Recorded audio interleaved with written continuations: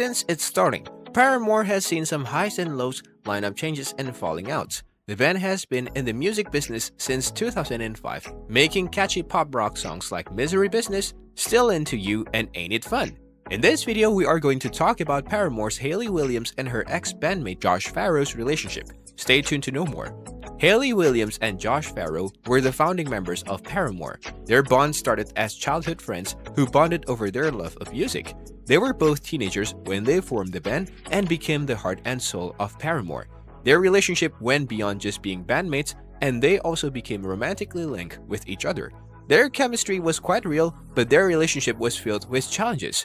There were some moments when their personal issues came into their professional lives and created some tension within the band. In 2009, Josh Farro and his brother Zach, who was also a member of Paramore, left the band amid rumors of creative differences with Williams and the rest of the band.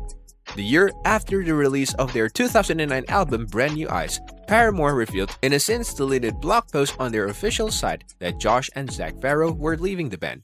Hayley Williams, Jeremy Davis, and Taylor York had already expected this departure.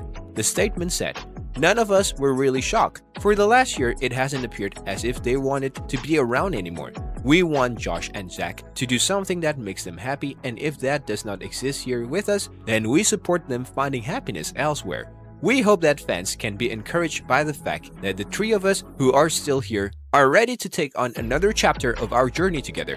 We want to stick by you. Knowing that we have a unified passion and a clear vision makes us feel stronger than ever." After the official statement about the siblings' departure was released, Josh Farro fired back with a harsh statement. Josh confirmed the rumors that he and Williams had dated, while claiming that after their breakup, things started going downhill for the band. He claimed Hayley Williams released the statement without his permission. He even went on to call Paramore a manufactured product of a major label and accused Williams of being manipulated by her management team. And the remaining bandmates were just riding on the coattails of Hayley's ambition. In his blog post, Josh said, Hayley's manager would tell the band to be in the lobby of the hotel at a specific time, but he and Hayley wouldn't show for hours. We found out that they had been meeting with record label executives all morning without us, which is completely weird after knowing that this wasn't just a solo artist, but we were a band. Before we move ahead, if you're liking this content so far, please consider subscribing and liking this video. Now, let's continue. The band was going through a dark period.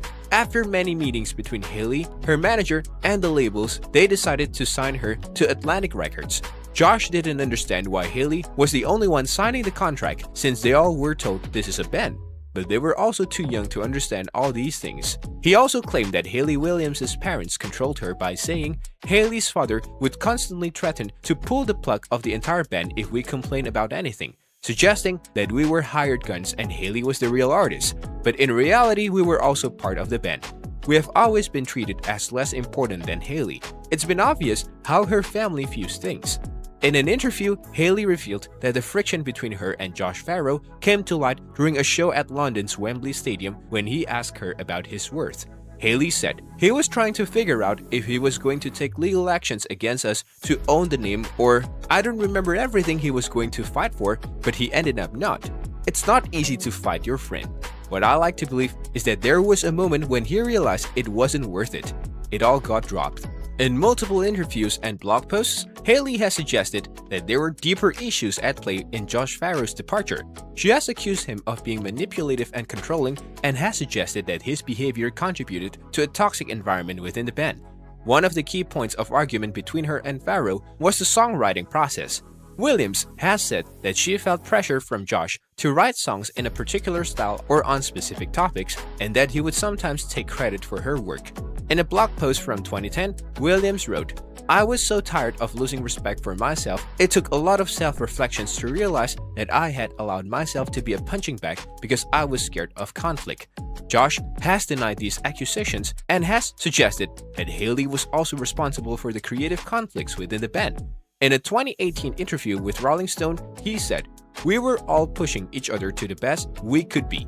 We all had different opinions on what that looked like, and sometimes those opinions clash, but I don't think anyone was trying to control anyone else." After Josh and Zach left the band, Hayley carried the group forward with grace and strength. She continued to create music that resonated with fans. Josh Farro made his comeback to the band's fifth album as a full-fledged member, but we didn't see Josh again on that same lineup. What's your take on Hayley Williams and Josh Farro connection? Tell us in the comment section below. With that being said, it's time to end our today's video. Press the like button and subscribe to our channel for more interesting stuff. Peace out.